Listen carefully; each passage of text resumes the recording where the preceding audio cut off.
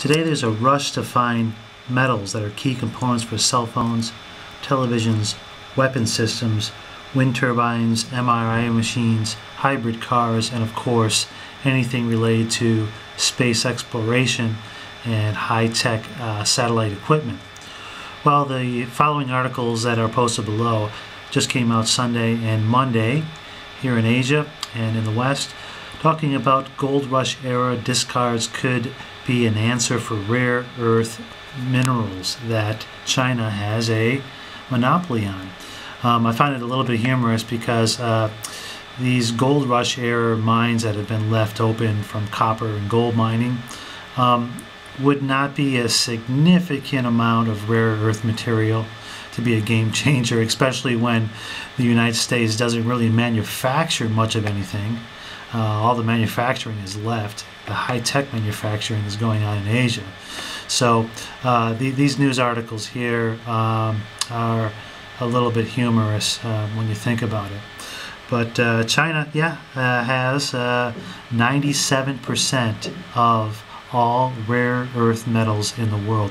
And just 2 years ago, what happened was, of course, that China raised prices and cut the amount of rare earth material that can be exported to use in things like batteries for popular cars such as the Prius, to use in lasers and lamps and all kinds of stuff that is required for nations to continue to make high-tech equipment and explore space in the future. Well, 97% of the rare earth materials are in China, the easily accessible rare earth metals.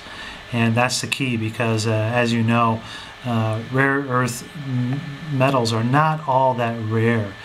What's rare about them in this circumstance is that how hard they are to extract. Same thing with oil, right? There's a lot of crude oil out there. It's just that can you extract it at a price that is economically sound, and can you distribute it to the places that need it and get a fair price for it? These are the key factors with oil, as well as with, of course, gold, silver, rare earth materials. I mean, there was an article several months ago that talked about that there's silver content and gold content in the ocean's water, but it's such a minuscule amount that to refine it would be so high advantageous of a cost that it wouldn't even be worth considering. It's a waste of energy to even calculate what it would take. So these news articles here also are like that, talking about